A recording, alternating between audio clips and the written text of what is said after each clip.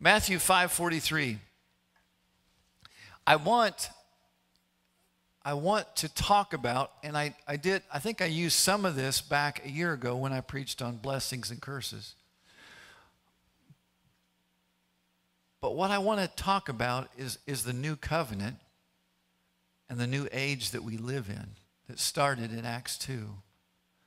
And I'm gonna take longer than I planned to kind of cover stuff that some of it's been covered, but there's, I've listened to myself several times and others, and it's something I really, really think that we need to get in our heart. Because the old covenant was one, and we live in a new covenant. We live in a new age. But a lot of times Christians are still living in the old covenant, and they don't realize it. So Jesus is talking here, and he says, you've heard it that it was said, you shall love your neighbor and hate your enemy. But I say to you, love your enemies, bless those who curse you, do good to those who hate you, and pray for those who spitefully use you and persecute you. Now, in the old covenant, guys, if you'll remember, if you did bad, you would set yourself up for bad stuff. You'd be a curse, right? In fact, if you can go to Deuteronomy 28, I won't go there. I was going to read that. But one of them is what it says just next. In the Old Testament, it was pretty rough. As one guy said, it was pretty R-rated because it was really bloody. And there was even some morality things that are kind of weird that are talked about. And God told Joshua, when you go in the land, you kill everybody. I mean, there wasn't mercy there. It was, right? But he's saying, hey, that's the way it was said. It's changing. And then he goes on to say this, that you may be sons of your Father in heaven, for he makes his sun rise on the evil and on the good, and sends rain on the just and on the unjust. And I bet some people said, say what? Because that's what it said. But Jesus saying is, he's preparing them. He was going to fixing to die, but after his death, they were going to be put into a whole new age, a whole new covenant. If you remember, there was a guy named Elijah in the Old Testament, and he said, he had the right to. These guys, Israel's doing bad, and he closed up the heavens for 3.5 years, and it didn't rain, right? He had the right to. Guess what? Today you don't, because he says it rains on the just. What he's saying is, God is nice to people who don't deserve it.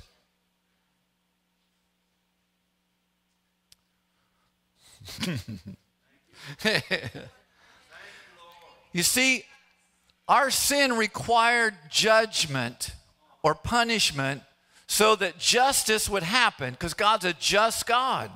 He can't just turn his eye and say, he can't be a crooked judge. So Jesus goes to the cross. He does everything exactly right. He was the only one who was perfect who could stand in our place, because he died not only for us, but he died as us. Amen. And when justice was served, then God could give mercy. And though in the Old Testament it's hard to see sometimes, but God's true nature is a merciful God. The children of Israel, God wanted a relationship with them. He had one with Abraham and Moses. But when he offered to have a relationship with them to become kings and priests, or priests I should say, on Mount Sinai, they said, we don't want that. You're scary. You tell us what to do.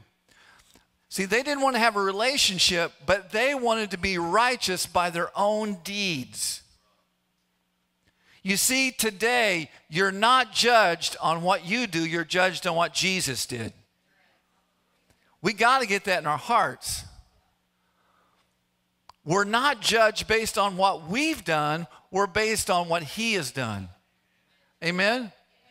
There are rewards, no question about it. God has rewards for us. You know, he likes to give out things because we're faithful. But you know what? He'll do nice things to you even when you're a jerk sometimes. It's like, why? Hello? Okay.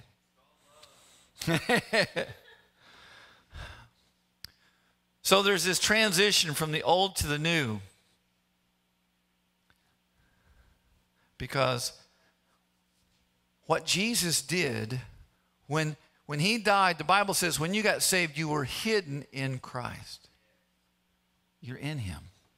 Amen? No safer place, no better place. That's how God sees you, even when you don't see that yourself. The thing about a covenant, and there's been lots of teaching, and Richard does a great job on this, but a covenant, in the simpler terms, is an agreement between two parties usually.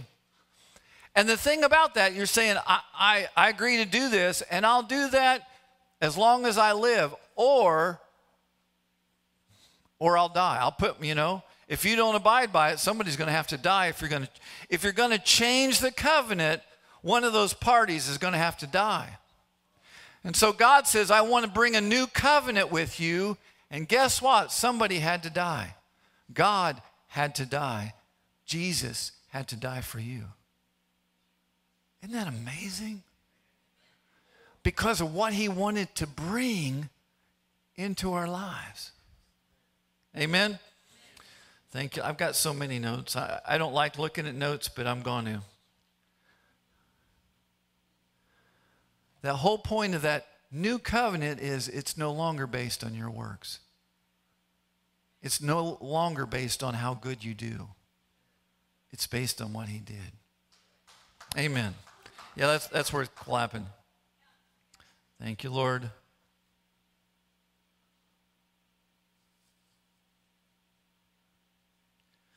So like when we take communion, and it has multiple facets to it, but the biggest part of it is remembering what Jesus did, right? And I would just throw out to you that one of the biggest things that it's supposed to do is to remind us of which side of the cross you live on. It's no longer, I got to do this right, I got to do that right, I can't mess up, I can't. Jesus says, that's taken care of. Okay? Now here's the deal, guys. Is some of us are still living on this other side, like if I mess up, God is so ticked at me. You know what I mean? And the point is this. Some people get this goofy idea. I've been there. I bet you have too, but been there so that when I messed up, you know, I got to go around depressed for a couple days just to show God just really how sorry I am. You ever done that? And do you understand when we do that, it's really saying, Jesus, you didn't do enough on the cross. I still got to do some works here. And some people stay there for hours, days, weeks, or even years. Hello? And the thing is, some people would say, well, you know, if you messed up, I say, Chuck messed up big time. Probably didn't, but he's shaking. Are you saying yes or no? So he messes up. And he's like, you know, God, I'm sorry. And he just goes on like that thing never happened. And some of us would say, well, that's really greasy grace, man. You know, but see, if we don't do that, if we don't live into that fullness that God has, then we're not taking advantage in a right way of what Jesus did on the cross. He doesn't want us to go around depressed for a couple days. He doesn't want us to be, because he paid the price for all of it. Amen? And what's so cool is We get to step into this place of mercy and grace. Now, I've given this, I copied it, and the guy that I copied it from, he copied it from somebody else. So, copyright's in heaven.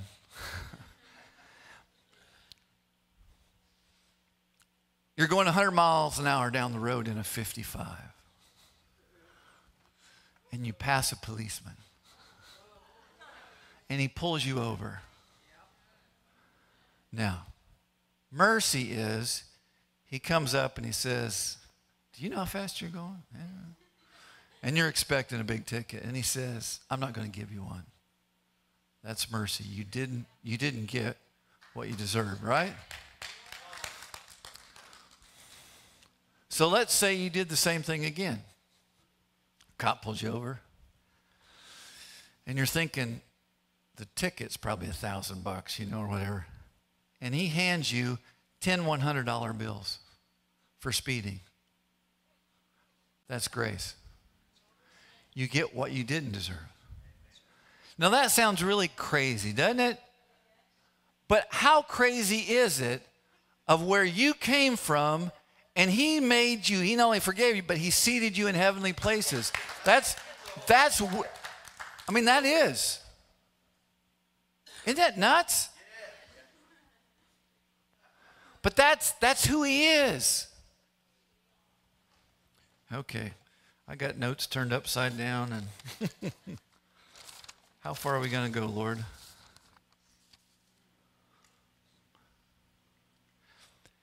See, that person who goes around depressed, you know, it's like I'm showing God how sorry I really am. But you know what?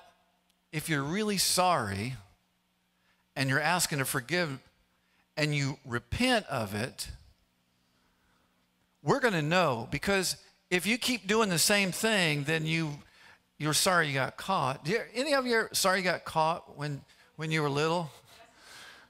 And it really wasn't repentance. Like, repentance means I'm going to change the way I think, change the way I do it.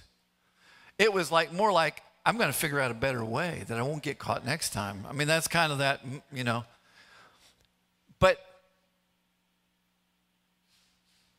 But God, he not only forgave you, he made you this new person. Amen. And it's not about you trying to show God something, how sorry. It's more about a change of attitude in your heart. Because you see that repentance means I'll never do this again. I mean, I can't believe I did that. And I'm not saying that you won't, but it's like I know that's wrong. You know, it's one thing to make a mistake. It's another thing to do it on purpose. Hello? Jesus didn't die for mistakes. He died for doing it on purpose. James said, when you know what you're supposed to do and you don't do it, you know. But he even forgives that. He took care of that. It's crazy. That's what this new covenant is like. Thank you, Jesus.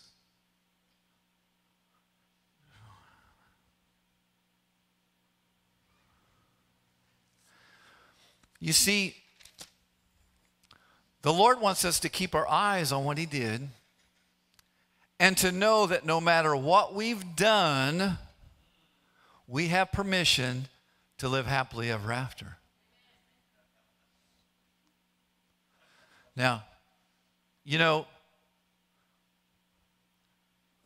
there are several in this room, and you've went through divorce and all of that, and it's horrendous, and there's never been a divorce ever that it was one person, not the other. It's a mixed thing.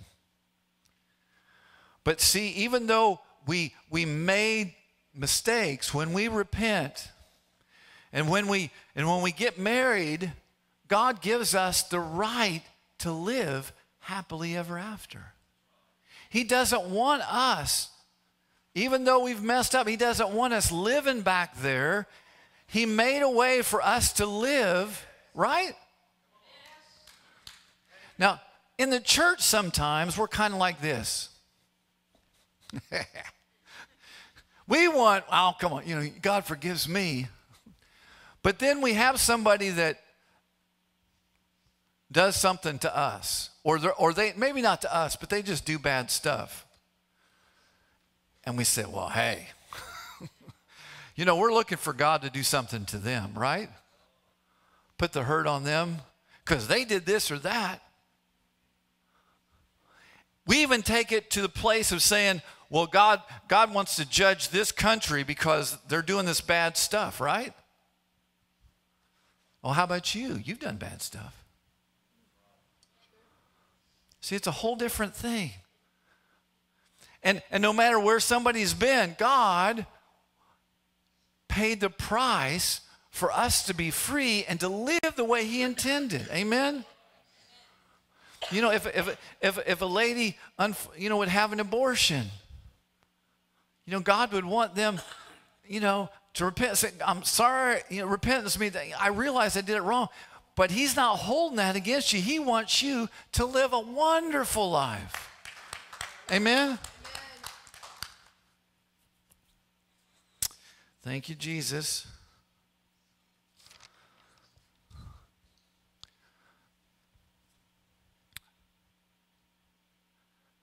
The enemy loves for you to listen to him.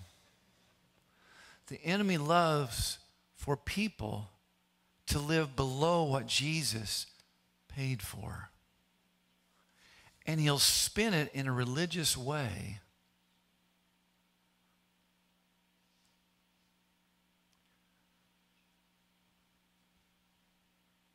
The Bible says that there is a day of judgment coming. But right now, we live in the last days. There is an end of the age coming, and it's going to get pretty fierce at the end. But right now, we live in the last days. The Bible describes, it's interesting, in the Old Testament, it talks about those days, the great and terrible day of the Lord. Well, in the New Testament, it uses this term, the great, and some of the translations say the great and glorious days. These days that we can live in mercy and grace. These days that we can give that to others. The world is hurting for it.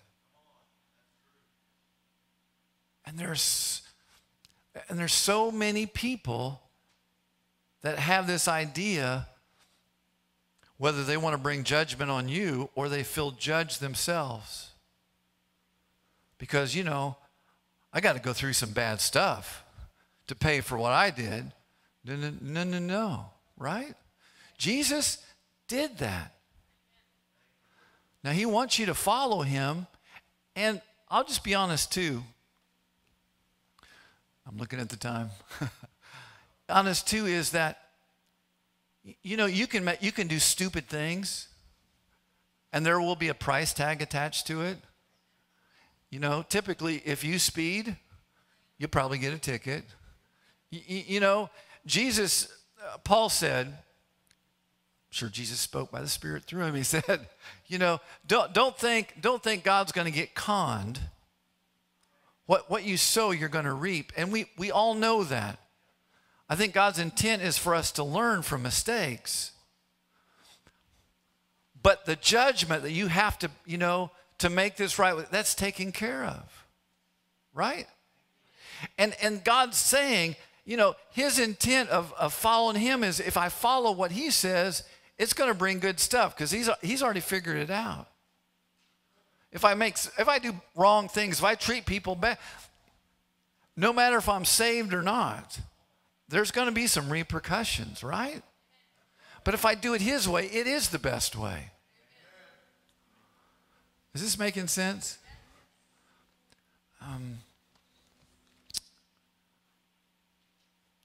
I didn't deserve to have a blood clot disappear in my brain.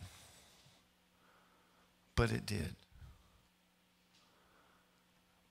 And it wasn't, medicine did its best, but they can't figure it out.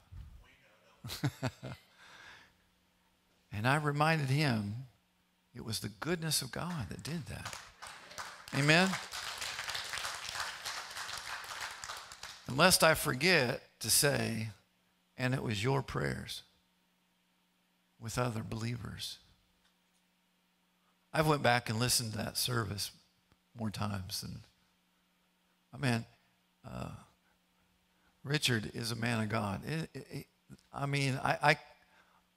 I'll forever be grateful for friendship, but that Sunday morning, he led you guys. And there was something that shifted that day and in the days ahead. And part of that was that we became in unity more than ever before. And then we started seeing miracles happen. We started Missy getting touched and Chuck getting touched and others getting, And there is this change that's upon us. My concern is that no one lets their past determine their future. No one even listens to that voice that wants to bring up your past about how you messed up and why you don't deserve. Well, you know what? Nobody deserves it. We can talk about somebody who killed somebody, and we can say, they deserve. Well, yeah, they do, but so do you, right? I heard Chris Valentin share a story. This was a friend he had in high school. And he was out with his girlfriend, intoxicated, driving, and she was killed in a car accident. And so he was sent to prison. Well, when he got to prison, there was this guy that came, like a chaplain, guy that came and just started talking to him and teaching him and loving on him, teaching the word. And when the day he got out of prison, that man was waiting on him.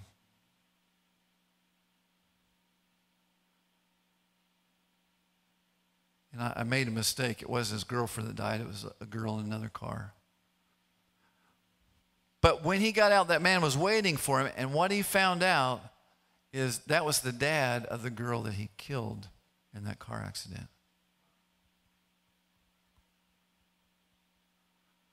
That's mercy and grace. And God goes beyond that. Amen? This morning, I don't know if you've accepted Jesus. I look around and I think you all have, or most of you. If you haven't, don't listen to that thing that you got to get cleaned up. You got to get your life together before you say yes to Jesus. It's like I got to get cleaned up before I take a bath. That makes no sense. That's really what it's like. And Jesus paid for it. We're going to talk more about that next week and go on more into the new covenant. We're even going to talk about false prophets. Praise God. It's going to be fun. But this morning, I would just challenge you, if you're listening, if you find yourself living under a cloud in that you keep beating yourself up, you keep saying,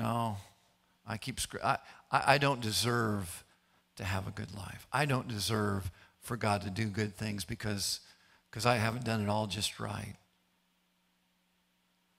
I'd encourage you today and in the days ahead, but encourage you today to let some people pray for you. And you have to learn that voice is not the voice of God. It's the voice of the enemy. It's not even your voice. It's the enemy reminding you of stuff.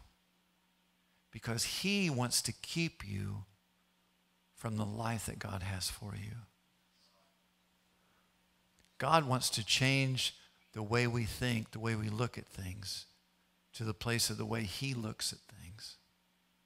And I'm telling you, it's the best.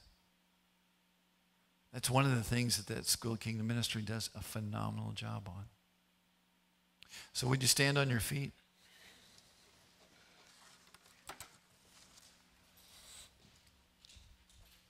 Grab the person. I guess I told you to start again. I don't even know.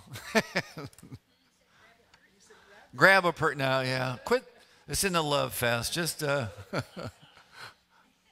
all we need is love.